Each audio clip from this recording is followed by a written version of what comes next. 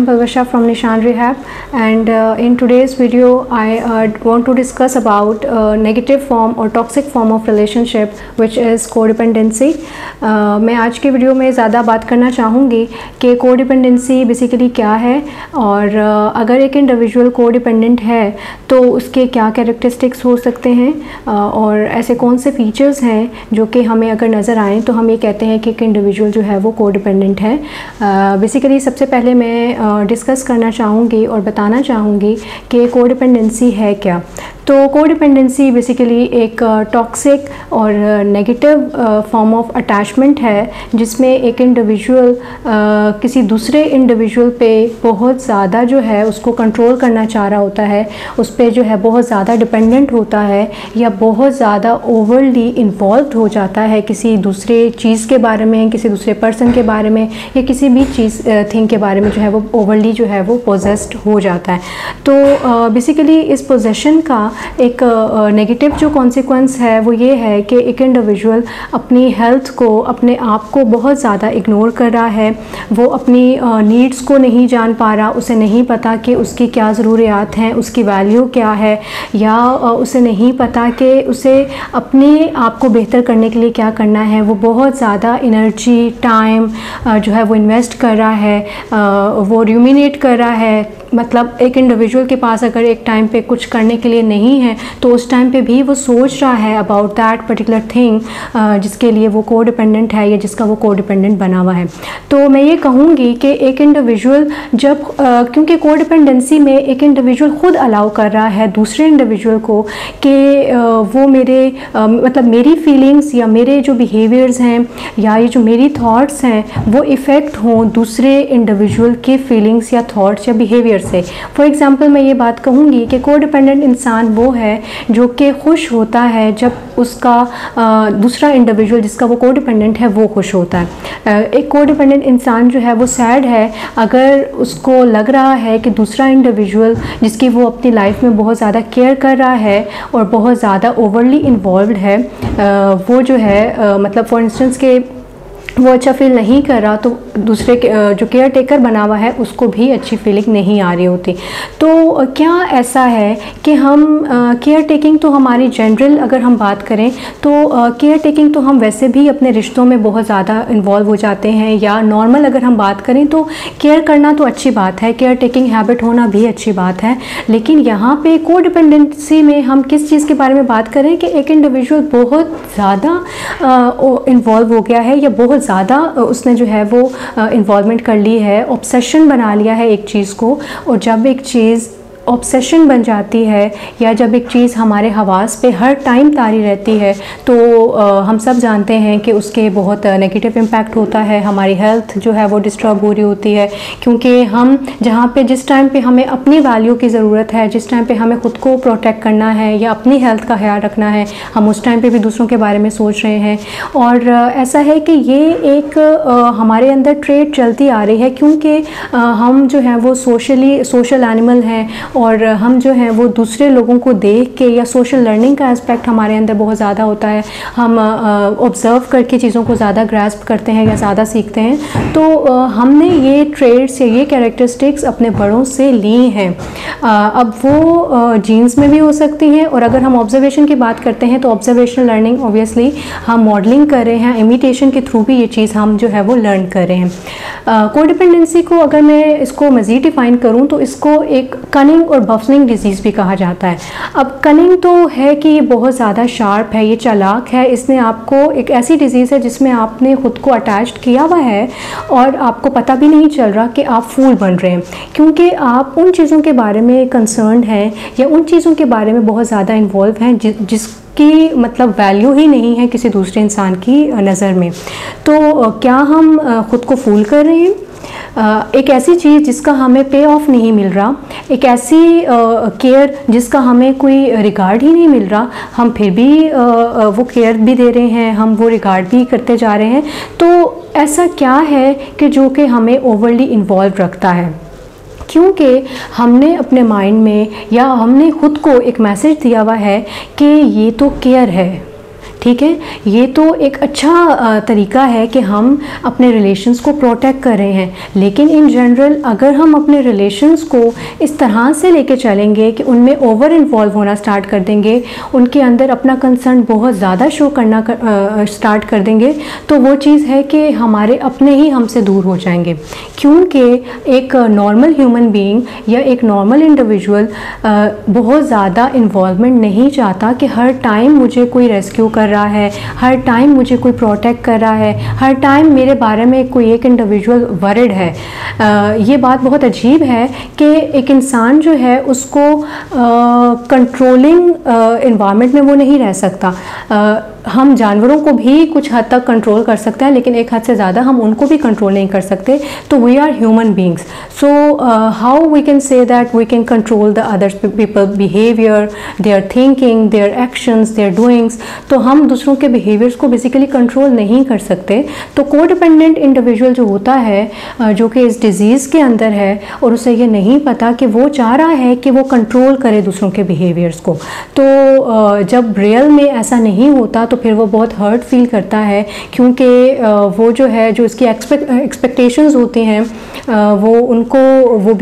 उनका भी लेवल कम हो जाता है और वो जो है खुद को बहुत ज़्यादा मतलब नर्वस भी फील कर रहा है, क्योंकि उसे वो प्रॉपर चीज़ जो है, वो प्रोडक्ट या रिज़ल्ट जो है वो नहीं मिल रहा। तो बेसिकली कोडिपेंडेंट जो है, वहाँ पे कोडिपेंडेंसी की जब हम बात करते हैं तो इसे हम एज अ डिज़ीज़ लेके जा रहे होते हैं, क्योंकि एक डिज़ीज़ या एक ऐसी चीज़ जिसके अंदर आप ओवरली इन्वॉल्व हो रहे हैं। और ओवरली इन्वॉल्वमेंट को मैं थोड़ा सा मज़ीद डिफ़ाइन करूँगी कि हम ये कहते हैं कि एक्सेस है, किसी भी चीज़ का एक्सेस है, और एक्सेस हमेशा चाहे वो पानी जैसी प्योर चीज़ हो, उसकी भी अगर आप इंटॉक्सिकेशन ज़्यादा कर लेते हैं तो उससे भी इश्यूज स्टार्ट हो जाते हैं। अगर आप किसी सब्सटेंस की इंटॉक्सिकेशन कर लेते हैं या एक्सेस कर लेते हैं तो आप यूज़र से अब्यूज़र बन जाते हैं। इसी तरह अगर हम ये बात करें कि कोडिपेंडेंसी की जब हम बात करते हैं तो उसको हम एक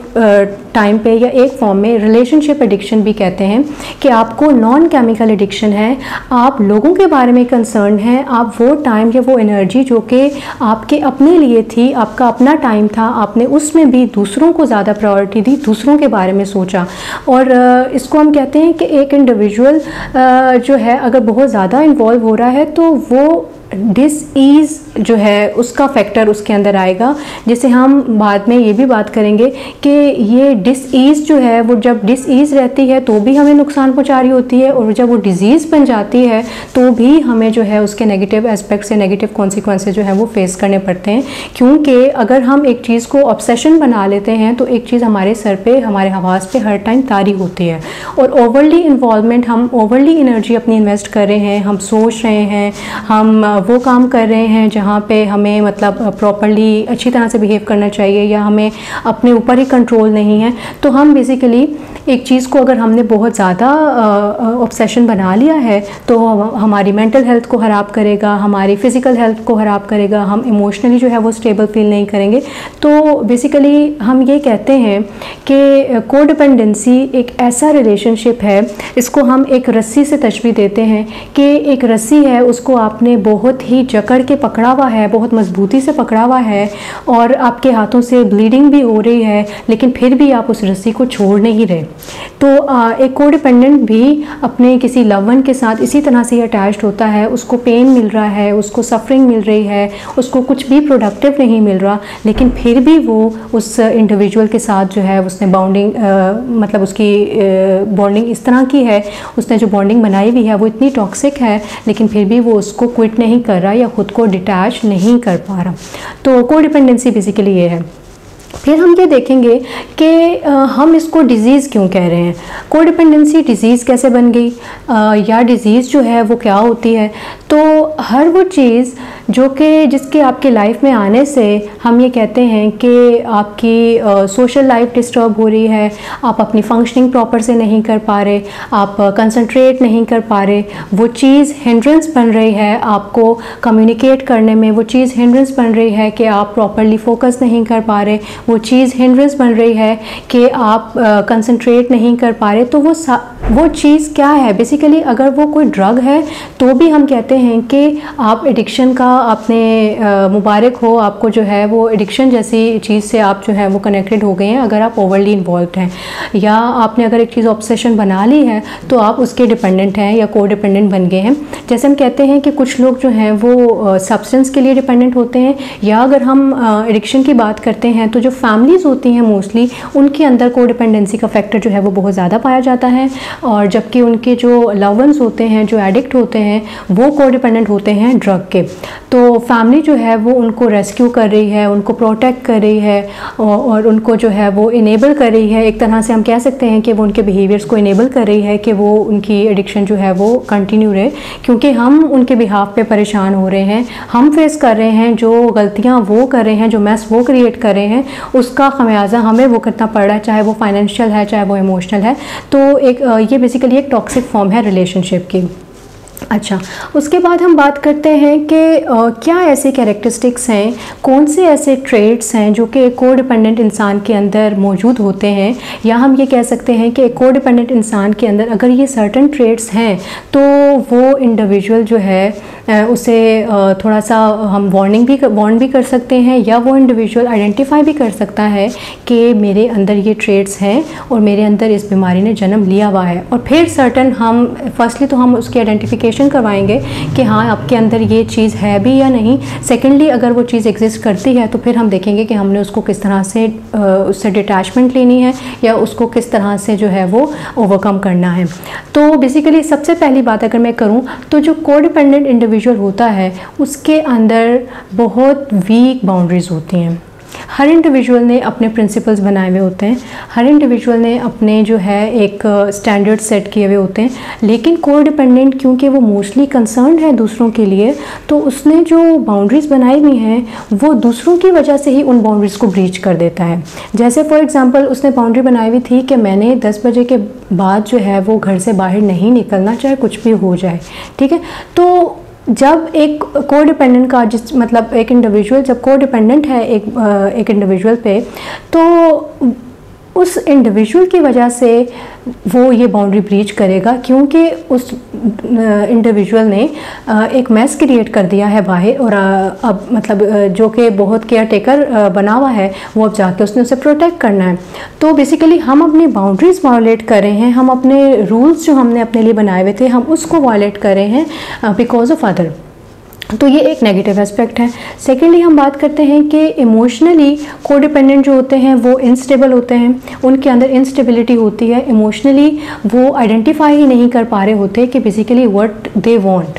वो क्या चाह रहे हैं। उन्हें नहीं पता कि उन्होंने कौन सी सिचुएशंस में किस तरह से एक्ट करना है, क्योंकि वो मोस्टली कंसर्न हैं दूसरों को प्लीज़ करने में, वो मोस्टली कंसर्न हैं कि दूसरे किसी तरह से मुझसे खुश रहें। इसके साथ साथ हम बात करते हैं कि अगर एक इंडिविजुअल जो है को डिपेंडेंट इंडिविजुअल के सामने अगर दूसरा इंडिविजुअल वो निगेट कर रहा है, उसकी बात मतलब नहीं सुन रहा प्रॉपर्ली, तो जो को डिपेंडेंट इंडिविजुअल है वो उसको भी कहेगा कि तुम भी उसी तरह से एक्ट करो जिस तरह से मैं एक्ट कर रहा हूँ। कि बेसिकली वो दूसरों को भी कह रहा है कि आपने इस पर्टिकुलर इंडिविजुअल को जो है वो किस तरह से प्रोटेक्ट करना है, या आपने भी किस तरह से इसको रेस्क्यू करना है या इसकी हेल्प करनी है। तो अपने साथ तो वो है ही, बल्कि वो दूसरों को भी इस तरह के मैसेजेस दे रहा है। फिर इसके बाद हम बात करते हैं कि डिनाइल बहुत ज़्यादा होता है इन लोगों में। वो नहीं कहते कि हाँ हमारे साथ कोई इशू है, या हम जो है ओवरली इन्वॉल्व हो रहे हैं या ओवरली प्रोटेक्ट कर रहे हैं दूसरों को। उन्हें अपने फीलिंग्स का नहीं पता, वो जो है एंग्री हो रहे हैं। इसके अलावा जो है हम ये कहते हैं कि उनके अंदर रिप्रेशन का भी बहुत ज़्यादा फैक्टर होता है, वो अपनी चीज़ों को प्रॉपर्ली एक्सप्रेस नहीं कर पा रहे होते। इसके साथ साथ हम ये कह रहे हैं कि उनको अपनी रिस्पॉन्सिबिलिटी का भी नहीं पता, वो रिस्पॉन्सिबिलिटी नहीं ले रहे, वो दूसरों के बिहाफ पे जो है वो एक्शंस ले रहे हैं। इसके साथ साथ हम ये बात करते हैं कि जो एक को डिपेंडेंट इंडिविजुअल है वो ये कहता है कि मैं अच्छा फील करूँगा अगर फ़लाँ इंडिविजुअल अच्छा फील करेगा। मैं आज उदास हूँ क्योंकि फ़लाँ इंडिविजुअल जो है वो आज थोड़ा सा डिस्टर्ब्ड है। तो हमने अपने ही लगामें किसी और इंडिविजुअल के हाथ में दे दी हैं कि हाँ तुम मुझे ड्रिफ्ट करो या तुम मुझे बताओ कि मैंने कौन सी डायरेक्शन में मूव करना है। तो बेसिकली हम थोड़ा सा कह रहे हैं कि एक इंडिविजुअल ख़ुद को ही फूल कर रहा है, और फूलिंग नहीं तो ये और क्या है कि हम जान रहे हैं कि हमारी उन वैल्यूज़ का, ये जो अटेंशन दे रहे हैं दूसरों को, उसका कोई रिगार्ड नहीं कर रहा, लेकिन फिर भी हम अपनी सर्विसेज जो हैं वो प्रोवाइड कर रहे हैं। तो कोडिपेंडेंट इंडिविजुअल जो है वो इस तरह का ही है, और वो ये ऐसा नहीं है कि ये आज से उसके अंदर ये कैरेक्टरिस्टिक्स जो हैं वो डेवलप हुई हैं। टाइम लगता है, थोड़ा सा टाइम लगता है। ये डिज़ीज़ मज़ीद जो है वो प्रोग्रेस करती है, थोड़ा सा टाइम लगता है। ये मज़ीद जो है इसकी कैरेक्टरिस्टिक्स जो है वो इंक्रीज़ होना शुरू हो जाती हैं, और एट टाइम आता है कि हम पैनिक हो जाते हैं या हमें बहुत बुरा फील होता है जब हमारा कोई लव वन जो है वो या जब हमारा कोई भी केयर टेकर है वो बहुत ज़्यादा जो है इस चीज़ में इन्वॉल्व हो जाता है। तो मैं ये कहना चाहूँगी यहाँ पे कि डोंट अलाउ योर सेल्फ कि आपकी वजह से कोई दूसरा इंडिविजुअल जो है वो आपको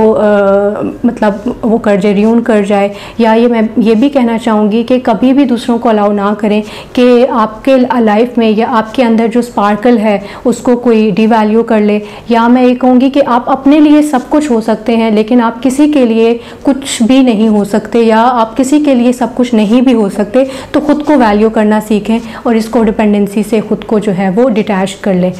थैंक यू सो मच, और नेक्स्ट वीडियो के लिए आप देखते रहिएगा।